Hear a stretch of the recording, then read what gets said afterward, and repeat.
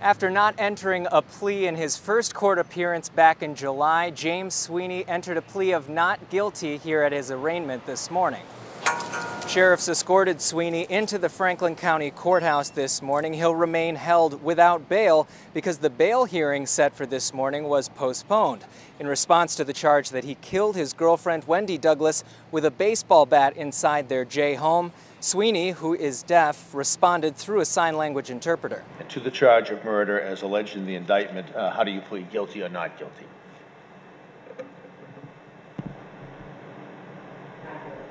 Not guilty plea will be entered on your behalf. Previous court documents say that Sweeney allegedly was motivated by his fear that Douglas would leave him.